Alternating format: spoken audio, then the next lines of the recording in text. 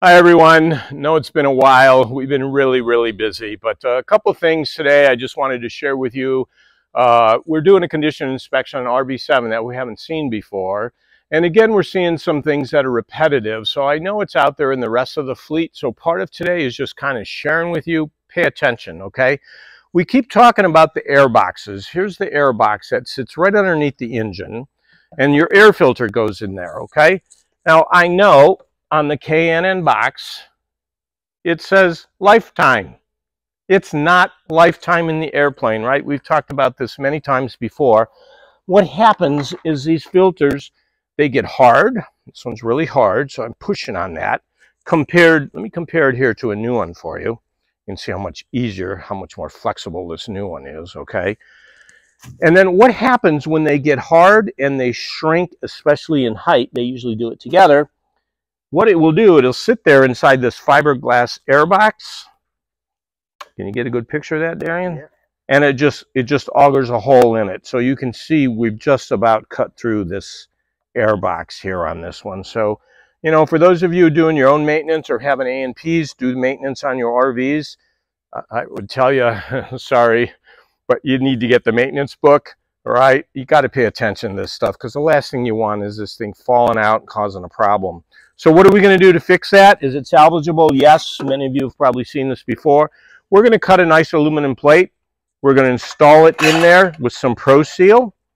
And then the air filter will ride very nicely on this aluminum plate, and it will no longer impact or have a problem there on the air box. Okay? So again, please pay attention to your air filters when you're doing the condition inspections. Make sure your A&P checks them for those of you who are non-builder owners and having somebody else do it. The other thing I want to show you here, that's another common repetitive problem. We hear a lot of, hey, I got high CHTs, and we sometimes chalk it up to a newly overhauled engine. In this case, this is a newly overhauled engine. I don't know, maybe 20, 40 hours on it. And so, you know, part of the condition inspection is we're going to check ignition timing as well. But right here, I want to show you, and you'll hear it. Did we leave this on? Yes. So look down here. This is where you check your timing. We're on top dead center of number 1 cylinder. And see the little starter hole right back here? As I come up on 25 degrees before top dead center is where we want the magneto to fire. If you hear it there, if I'm quiet, I'm going to move it so they can hear the audio. There is the right mag coming up, and you can see it's firing probably 27 to 28 degrees because there's the 25 degree mark. Now listen as I slowly come up some more. The left mag is firing pretty close to 25, right? That look good in there, Darian? Okay, so what we're going to end up doing is adjusting the right magneto here for 25 degrees. But having a magneto timing 2 degrees, 3 degrees advanced like that will definitely cause high CHTs.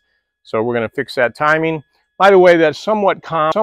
Seems like on these slick mags, whether you do the 500-hour service bulletin or a newly overhauled engine, they tend to, for some reason, the timing seems to advance within a year, a couple, 3 degrees. So you do want to check those. Just don't assume they're right.